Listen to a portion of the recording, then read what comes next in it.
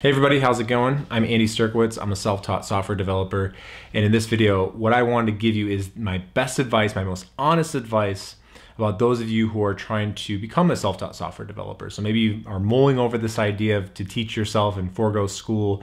Maybe you've been doing it for a few weeks and for a few months, and you're still in that stage of doubt. Like, is this really possible? What's the best advice here? So I wanted to cover that based on my experience and my experience of helping other people do that. So we'll cover that in this video. Now, if you're new here and you're wondering who I am, like I said, I'm Andy Sterkowitz. I taught myself to code back in 2014. I landed my first job in 2015, and I also have been mentoring and coaching people to do the same thing that I did, which is like to learn to code, to understand how to land that first job so you're in this new career. So if you're interested in videos like that, I highly recommend hitting the subscribe button below. Also make sure to hit the bell icons to get notifications anytime I put out a new video. Okay, so let's get into my honest advice. So the first thing for those of you who are mulling it over, you have to understand that your expectations are everything with this, okay? So there's a lot of you who are coming from a non-technical background. You have never worked in a technical field. You're not that great with computers, and you think that you're going to get into programming because you're going to read a few books, you're going to watch a few tutorials, and you'll be ready in a few weeks or maybe a few months. If you're coming from this background, you have to play the long game, right? Like you have to play much longer than a few weeks or a few months. You have to understand that this process is going to be at times pretty challenging, to say the least. Even if you are coming from a technical background, there's still going to be challenge. But the point is that I've just seen so many people come into this with very inappropriate expectations about thinking they're going to do this in a very short period of time. They're just going to read a few books. This requires for a lot of you a shift in thinking. This isn't about learning something. This isn't about learning a bunch of facts or figures or rules. It's about learning how to think differently for many of you. And that requires a long period of time. It requires obviously consistency and dedication over a period of time. So just understand that expectations are really important. Another honest piece of advice here for those of you who are going to get into this. A lot of you now are probably spending a good chunk of your free time that you normally would dedicate to like social activities, times with your friends and family. You're dedicating that to being alone and working through a workbook of some sort, a learning resource of some sort, watching a tutorial. And so you're sacrificing a lot of your time. You're grinding away, you're hustling, right? Which is awesome. I'm all for that.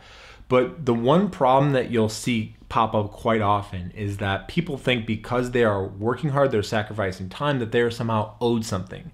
That just because you've racked up hundreds of hours of study time, that should mean you deserve a job at the end of your, however long you're going to be studying for.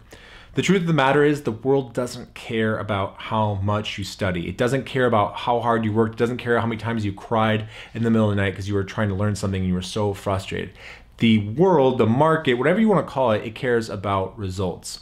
In other words, when you start going out there and applying in however many months or however many years, the companies are going to look and say, can you do the job that we're asking for? They're not going to say, hey, did you work 1,000 hours or 5,000 hours? Did you study for this many hours? Oh, you did? Awesome, here's a job. It doesn't work like that. They're expecting to have somebody who can come in and provide them value. They're gonna be able to hand you something, fix this bug, build this part of our application, build this feature, and they expect you to be able to do that. So if you think you're gonna go out there and just work really hard and you somehow deserve something, this is gonna make the process a lot harder.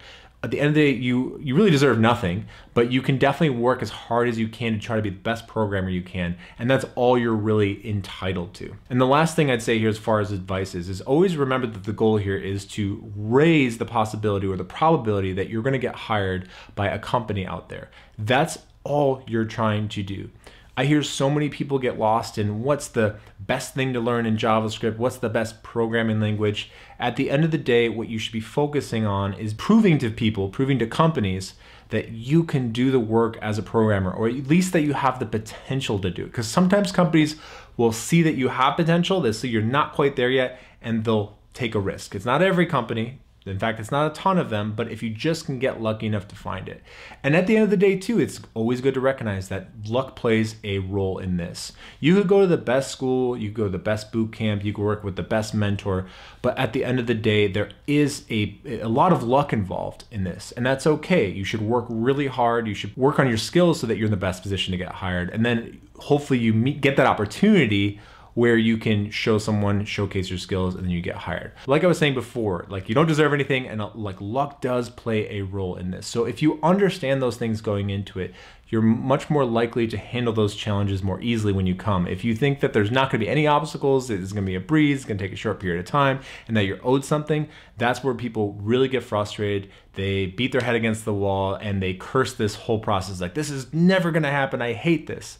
So if you are seriously thinking about it, if you're gonna be sacrificing time over the next few weeks or months, then you should know that going into it. So I hope this video is helpful for some of you guys out there who maybe have some improper expectations, to kind of reel them back in and to focus on the craft and focus on getting your skills better. If you enjoyed this video, go ahead and leave a like, and you can also comment below. Other than that, that's all I have for today. So thank you so much for watching, and peace out, guys.